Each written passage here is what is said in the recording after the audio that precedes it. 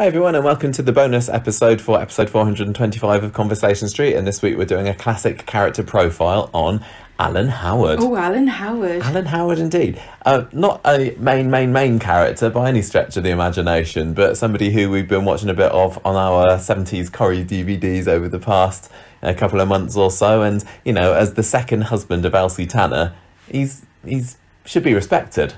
He's up there. Yeah, and also the real life... And yes, indeed, the real Alan Browning, who plays in the real life husband of Pat Phoenix. I just said that as the second husband of Elsie Tanner, that gives him a bit of credence. But actually, Janet Barlow, Ken's second wife, maybe doesn't deserve to be quite on such a high pegging as Alan. But also, that's her third husband, because she was married when she was in the show. Then she got married to Steve Tanner, and then she got married to Alan Howard. Was she married before Steve Tanner? Yeah, that's how she had babies. Oh yeah, maybe. Oh, what do you mean maybe? She was married to Linda and Linda and Dennis's dad. Was she?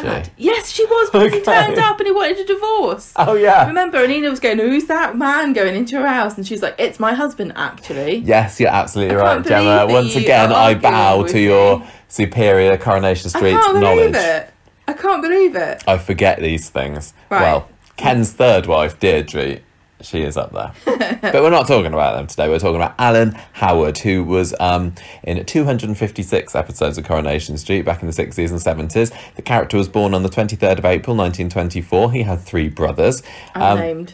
Elsie was his second wife. When he came into the show, his wife was called Dorothy, but then she was later referred to as Laura. So it was one of these things. It was like with Ivy, she had about three names, I think, for her first husband before they settled on Bert. But also sometimes back in the old days, people would go by their middle names, wouldn't they? Sometimes that has happened. So let's say Laura Dorothy Howard was Alan's first wife. Yeah. He had a kid, Mark, and he was born around 1952-ish. And Alan first trod down those cobbles on the 1st of December 1969, making his final appearance on screen on the 16th of January 1974. But he did come back in voice for an episode on the 20th of July 1977. How did that work? You will find out, because we'll talk about it in just a little bit. Right, good.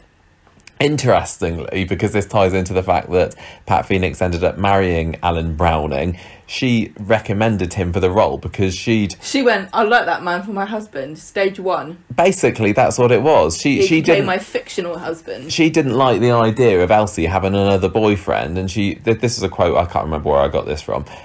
It was, I promise, a purely professional decision on my part, although I must confess it idly crossed my mind that he was an attractive man whenever I watched him on the television. But selecting him for my screen boyfriend was not a romantic affair. It was simply that I admired the man's acting tremendously.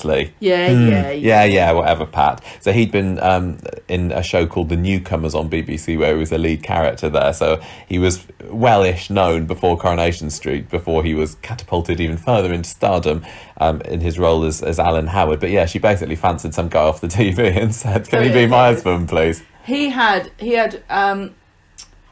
quite a theatrical voice, didn't he, and a big presence. He did. The character didn't do very much. No. But spoiler alert, this isn't going to be the most gripping of character profiles, but we do intend to get through most of the regular characters, all 373 of them.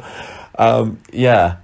So you're right, his voice was certainly theatrical.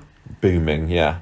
So this is the history of Alan Howard. Anybody that's interested, there's a great Corripedia article on this. It's quite in depth for somebody who was in it so little, and so I got the majority of this information from there. So the idea was that he was a very. Can I just say it's quite funny that he was. It's like the writers are accusing Pat Phoenix of being so absent-minded that they literally had to cast a man as her husband, who became her real life husband, also had the same name in character and in real life. Like they were worried that she would call him by the wrong name, so they're like, just call him Alan. Yeah, whatever. Otherwise, she'll just call him Sugar Tits or something. A sickly child was Alan when he was younger. This is Alan Howard, that is, not the actor. I'm sure was a fine, strapping young lad. He shared a room with his three brothers in Gateshead, and they all went down to work in the mines, but I don't think he was able to because he was so ill. But he did join the Navy where he served with Len Fairclough. So this is the original link to the street. Before moving to Leeds, he worked as a mechanic and then a garage owner. So he had his finger in many pies, really. And on the street, his character was a big kind of entrepreneurial chap, wasn't he? This is the thing. I never really thought of keep him up appearances as being a mechanic, even though he owned the garage. And the thing is about the garage on the street is that even though the people that work there own it, I don't really think of them as business owners. I think of them as mechanics first and then business owners second. What, like Kevin, you mean? Yeah. Yeah. I don't know if Alan was just... he was a bit of Mike Baldwin, pre-Mike Baldwin, I guess. But not as charming. The same way about... Unless you're Pat Phoenix. The people that work in the shops as well. Like, I don't think of them as, you own a business. Yeah. Yeah, I know what you mean. So he got married to this Laura woman at some point, Laura Dorothy, whatever. They had a son in the early 1950s, but they didn't really get on. It was a bit of a marriage inconvenience that that they ended up staying together, but it didn't last very long, 10 years odd. They split up in the 60s, and Laura stopped him from having any contact with Mark. So that was what they'd... the idea is they drummed up for him before appearing on the show. Gemma? In 1969, he appeared on the show. He buys a flower shop in Weatherfield, and this was being run by Elsie Tanner, and it was owned by Dave Smith, who was a bit of a wrong one, wasn't he? He was the one that Blanche ends up going down to Kenilworth with. She has a bit of a thing with Dave Smith, doesn't he? But Dave, I know we're not talking about Dave, but he's really struck me as an interesting and very dodgy character, like not a dirty old man type, but a dodgy bookie but yet inexplicably attractive to some of the younger ladies on the street. Yeah, because of his cash. I also think it's weird that Elsie was a florist for a time, and she seems to be one of these characters who's slightly homeless as far as work goes, because she ends up working in the factory as well, but you don't see a lot of her in there. And she's mostly propping the bar up at the moment, or she is lassoing Susie and Gail in her house. That's where we're up to in 79. Yeah. So anyway, she's been running this flower shop, and then he buys it, but he converts it into the salon. Because there's no money in flowers at the moment. It's all about the hair. Nobody wants flowers, but everyone's got hair, apart from some unfortunate people like Fred G. So everyone fancies him. But Elsie tries to hide it. There's definitely a bit of magnetism between the two of them, isn't there? I remember when he came in and started having a go at her about the flowers, and she's like, trying to defend herself. Then Alan hires Elsie's nephew and niece, Bernard and Sandra. I think it's Bernard, not Bernard. It's probably not Sandra either. It's probably Sandra as hairdressers alongside Valerie Barlow. So Bernard and Sandra, they were nothing characters, weren't they? They were totally. Although we can say that because we've only been watching small snippets each year. They could have been really great. But, Bernard and Sandra did not make an impression on us. They could have been the most popular characters of that year, and then but they tried to renegotiate their contracts. They asked for too much money, so they had to cut them. So they all work there. Then he arranges to celebrate the new year with Elsie, but he stands her up because he wants her to know that he is not interested. He was doing a bit of playing hard to get at first, wasn't he? I'm not interested in anything serious with you. Well, they were both a bit like that, because she was like, oh, well, I don't really fancy you, but she does. And he was like, I don't want to have New Year's Eve with you, but he actually does as well. So it's kind of a bit like Len and Elsie as well. They actually got together. Elsie likes that kind of thing, doesn't she? She really is a flirt. Yeah, she's a total flirt. That's half the fun of it, I think. That's forbidden love. Yeah, that's my favourite kind. They end up hooking up, but they have a double date with Len Fairclough and Anita Reynolds, who I shrug at the name of. I don't know who Anita Reynolds is, but that evening together leads Alan and Elsie to reveal their true feelings for each other. This is when Bill Gregory turns up, and he's an ex-boyfriend of Elsie's. He proposes to her as well, and he'd been in the show earlier, in the early 60s as well, I think. So when he's popped the question to Elsie, that made Alan think, blimey, I better get my skates on and propose to her myself. We need to... no, I don't think he proposed to her. He said, come and move in with me. We need to move things to the next level. He doesn't agree to marry her. I think she likes the idea of being married to him, especially after Bill Gregory's turned up and got down on one knee. So when he says, I'm not going to marry you, love, but to be fair, he has only known her for 2-3 months at this point. Well, back things in the moved day, fast Michael. back in the day, didn't they? Don't forget that Hilda and Stan got married. They got married in 6 or 7 days, didn't they? Yeah. Anyway, they split up over this disagreement about his commitment towards her. He moves away. He sells the salon back to Dave Smith.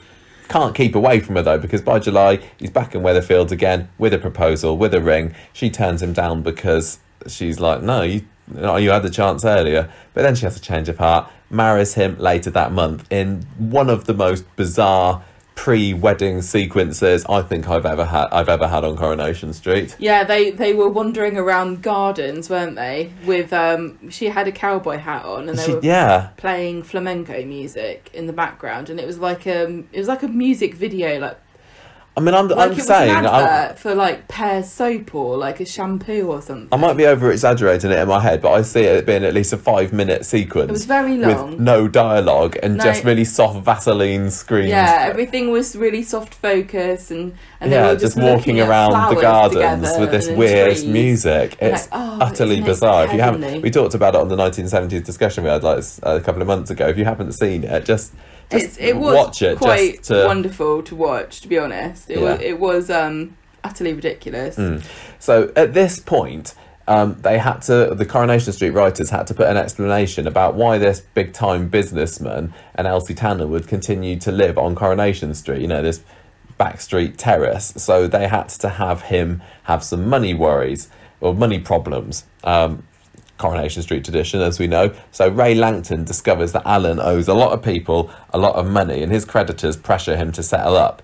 He the only type of businessman Coronation Street ever has is an unsuccessful one, because they're the most interesting. Very true. Or at least somebody who has money worries at some point in their life. Yeah. Otherwise they're just not fun. Because I'd say that Mike Baldwin was fairly successful. He did lose it all at one point, or more than one point probably, but he was always clawing his way back, as did Alan, because he almost declared bankrupt. He says, look, if you give me 3 months, I'm going to sell off all my bits and bobs, like his car, his salon, his garage, all his properties and everything, and then we'll be sorted, all right? So he could talk the good talk, and they agreed. So he's now got no money, forced to live, slummet in number 11 Coronation Street with Elsie. He gets a job working as a mechanic for Billy, which I imagine he did not really come down. Yeah, quite.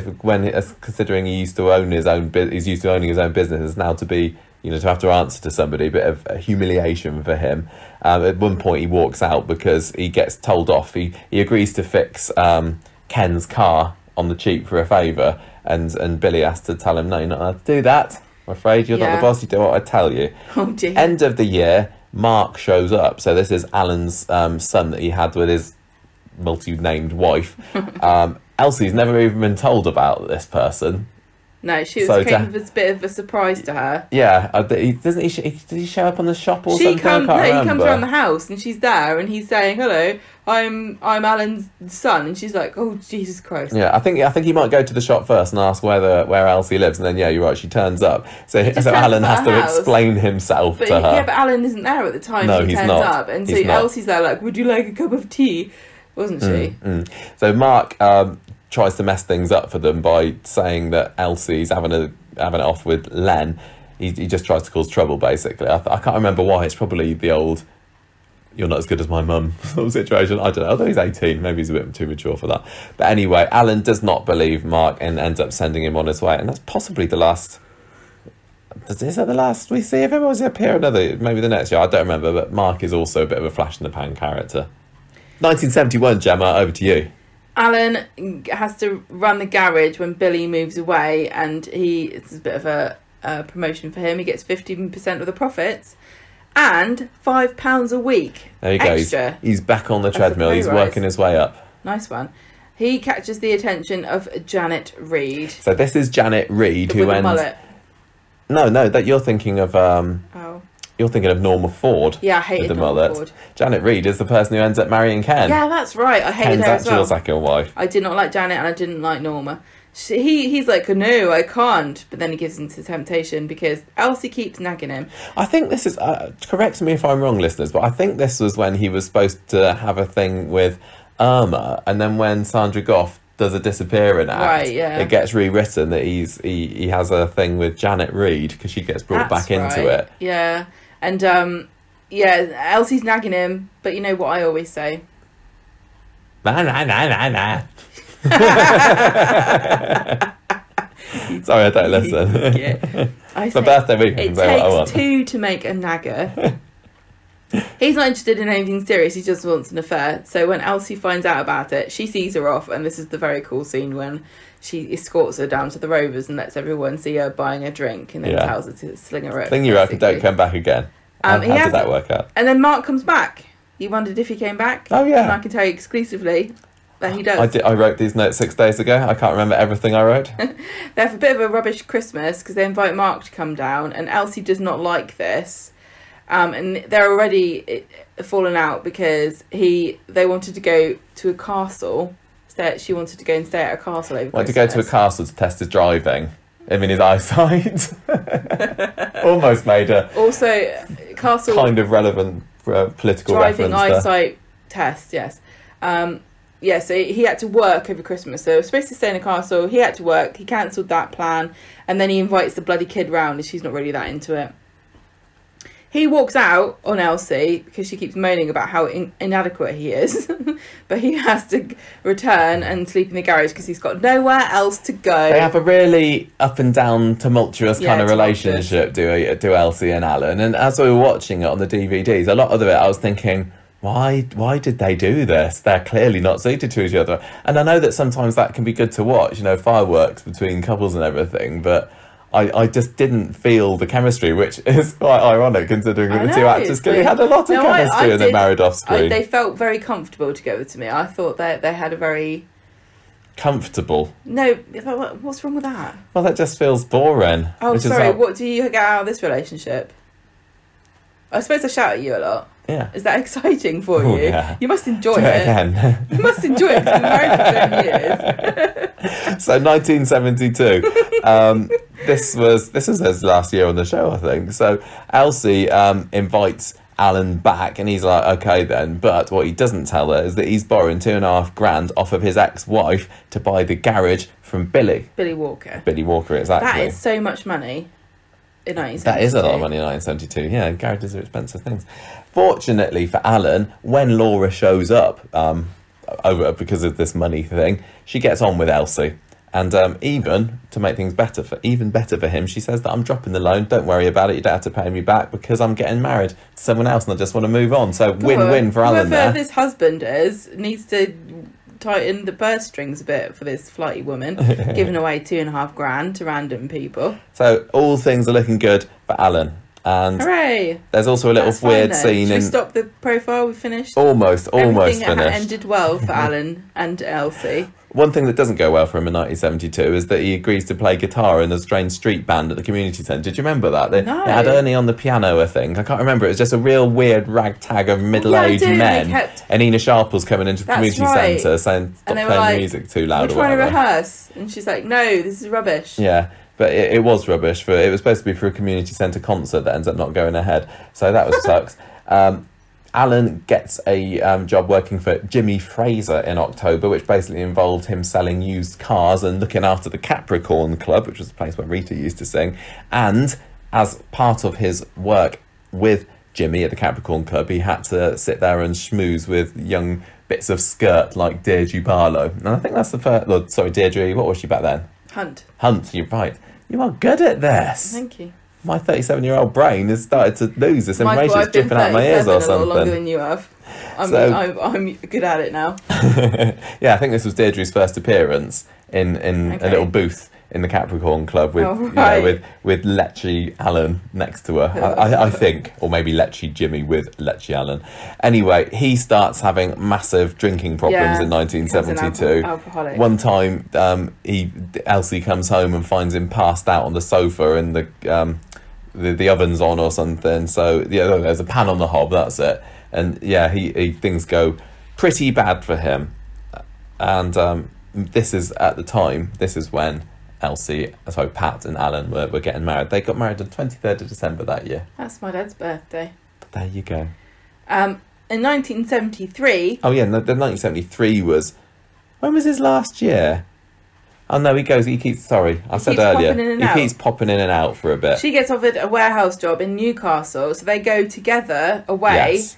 and Alan keeps coming back every now and then. Yeah, his contract was still up, wasn't it? Because Pat Phoenix. No, his contract was still It's going. still going, I mean, but yeah. Pat Phoenix quit because she wanted to do stage acting. Yeah. But Alan's contract was not over, so he kept coming back to appear every now and then. So like he came back and like sold the garage to Billy and stuff like that. Yeah, and they what they were actually doing, as well as getting married, was they went on a 43-week stage tour with a play. That seems like a really long time. Pat and Alan Called treading the boards, Gaslight. called Gaslight. Yeah. Well, yeah, that's nearly a whole year. So 1974, they continue to row the Howards. Elsie ends up leaving him, returning to Weatherfield on a trial separation. So this is definitely post Alan appearing on the programme. She comes back, doesn't That's she? right, yeah. Walking down the Without street. him. That's a great return to the street, because she gets to her door and then she sees Ina's curtains twitching, doesn't she? And she's like, "Hey, Elsie, you're home." Yeah. Love that, love it. So Alan ends up writing to her, but she doesn't reply. That's right, yeah. Because at the time, Alan Browning wanted to return to the street, or he asked whether he was returning. He had a chat. It was him and Pat and Bill Podmore were talking about her returning, and Alan's like, am I coming back too? And Bill's like, nah, sorry, probably you're too boring as a character. In 1977, again, all off screen, he ends up having an affair with a young employee. She goes to see Elsie to say, look, can you divorce Alan, please? Because I want him. I want to make him an honest man. And Elsie's like, well, Alan asked to ask for himself. Well, But yeah. I'm not going to fight it if he does, but I'm not it's- having his young bit of stuff come in and ask me to divorce him. He can ask me himself. So Elsie goes up to Newcastle, again off screen. They have a laugh together. They have a good time, her and Alan. But to make it clear exactly where the land lies, he says, "Look, can I have a divorce?" And no, he writes to her afterwards. We saw that scene where she gets the letter. Yeah, and this is where Elsie. Wasn't it on her birthday? Alan, his voice reads out the letter. So this is his final appearance vocally in 1977. And Elsie's like, no, please change your mind. But no, she wants to marry this woman. And he says, no. He wants to marry Elaine. He wants to marry Elaine, yeah. So he says, no, I'm not. I'm not staying with you. I'm marrying Elaine. See you later. Yeah. And they get divorced. And that's the end. That's the end of Alan. And tragically, he ends up dying like 5 years later in real life. The actor of liver failure, because he, like Alan on the show, was a bit of an alcoholic. So yeah, tragic end to the actor. It really was. And another story of a Coronation Street actor that, you know, had a sad ending. Yeah, basically, there's more than a couple, sadly. There are many different types of people, aren't there? And you don't really concentrate on the ones that had nice lives. As everyone knows, I've been reading Pat Phoenix's autobiography, and obviously she mentions Alan from time to time, but I have not. Any juicy goss? No, the thing is, a lot of it is just anecdotes about her professional life. Yeah. She doesn't really go in very much to relationships or things like that. It's quite interesting how well she manages to skirt those. Oh, okay. Yeah. So, I mean, Alan did not make a good impression of me at all. I quite liked him. It's been a good 6, 7, 8 weeks since we've watched an episode with him in, but already I'm kind of forgetting about him. He hasn't made an impact on me. I was interested to find out about him. I mean, a lot of Elsie Tanner's history has been brand new for us, watching all these old episodes. But I don't know, there's just something about him that didn't click, whereas Steve Tanner, the husband that we saw getting married to the American guy, was lovely. Yeah, it felt like a kind of like, oh, he's such a dreamboat. When she married to Steve, it was like she's had this past. She's been a good kind girl during the war. She's had more men than you've had hot dinners, but finally she's found her Mr. Right, Steve Tanner, going to have a lovely life together. Yeah. Go off to America, but then it turns out he's a massive git. Starts abusing her, so she comes back to England. But I just feel that relationship could have worked. It wasn't necessarily Elsie Tanner settling down is a bad thing, because I was very willing to accept her settle down with Steve. It just, as soon as we got to see the drudgery of everyday life with her and Alan, she lost a bit of spark for me. I didn't mind them together. I thought they were a good match because I think Alan was like a sort of a grand man who had fallen on hard times, and he always kind of gave this air of like a decadent past, but sort of having to live in this kind of humdrum present world that he'd found himself in of his own making. And Elsie also has her own problems, doesn't she? Like, for all the front that she gives, she's made many mistakes of her own and models through, and she's not perfect. She's got a fiery temper and gets herself in trouble all the time. And I felt that they were pretty well suited to each other because they were both sort of flawed heroes, like working class. I see what you mean. I just didn't find their scenes particularly electric. I don't think watch. we got to see a lot of their good scenes though. No, I mean when he kept that scene where he came home drunk and she had a massive go at him. Yeah. That was quite exciting, and also as you said, the thing when he had an affair with Janet, that led to some awesome scenes. That was a really strong episode. A lot of it was Elsie though, wasn't it? It wasn't Alan. Yeah, he was just a nice enough guy, but I would say fairly bland, sadly. Do you think that? What did you think about the fact that her getting married? Do you think that she was better as a lone wolf, or do you think? Well, I would said you like to you to have today, seen her settle down? or the other day, I can't remember, this week, because like I said, we've been watching the 70s, and I do honestly think that Elsie's gone off the boil, and since she came back without Alan, she seems a bit like she's lost and floating around, and post-return Elsie is not the same relevance, because she's living with Susie and Gail, who were the bright young things of the street, like the teenage, sexy characters who would have romances and do fun things. She's kind of like their mum, isn't she? Yeah, she's just like, hey kid, how you doing? Like, and like the wise old aunt almost. We don't see anything of her at work apart from one episode when Ernest Bishop gets in the face with a shotgun, and I would like to have seen more of her at work. I don't really know much about her, but most of it they may have shown more. They just haven't put them on the DVDs throwing that saucy we've looks watched. in the pub at people, and I don't know. I wouldn't have said that Elsie is a character that only works in a relationship, but looking back on it, it does seem as though her best scenes and her best eras were when she was with, Steve or Alan. I don't know, or I mean, I would say that the best partnership that she had was with Ina. Some of those early scenes. Ina and Len. Well, yeah, exactly. Len is the other one, isn't she? Yeah, but because now Len is married to Rita. Yeah. And Rita is very careful to maintain the boundary between Len and Elsie, because I think she knows that if Elsie snaps her fingers at Len, I think he would run off with her. Yeah. I think Rita was a bit of an Elsie. I think they did well to keep them apart and just keep that sexual tension simmering. Yeah. So that's kind of it for Alan, really. He made Elsie change her name for a little bit. When they married her off to Steve Tanner, they picked a character with the same surname so that she wouldn't have to change that iconic surname. I never really thought of her as Elsie Howard. No. I don't know how many other viewers at the time did, but often when soap characters get married, it takes me a long time to think about them, and then you surnames like Sarah Barlow at the moment. Well, yeah, you know what I think about. I know what you think about changing your name. But I never considered Elsie to be Elsie Howard, so it was good when she returned to being a Tanner, I would say. That was Alan. He was all right. Nothing exciting. He didn't even have that many great friends because he hung around with the likes of Billy Walker, and he was another one that I don't get on with. Billy Walker is another sort of a missed opportunity for me. He just felt like they thought, oh, I really like Len and Ray. Let's just make a few more guys like that. And Alan and Billy were sort of on the periphery of the lads club, weren't they? And Jerry Booth managed to fit in well with that lot because he was different. But Billy just comes across as being a bit of a slicky, sleazy ducker diver. He was too slick. Yeah, he was. I don't like slick, him. But he didn't achieve anything. Yeah, so when Alan was not in scenes with Rita and he was with his friends and his workmates, again, I wasn't interested particularly. Scenes with Rita or Elsie? Sorry, Elsie, I mean, yeah.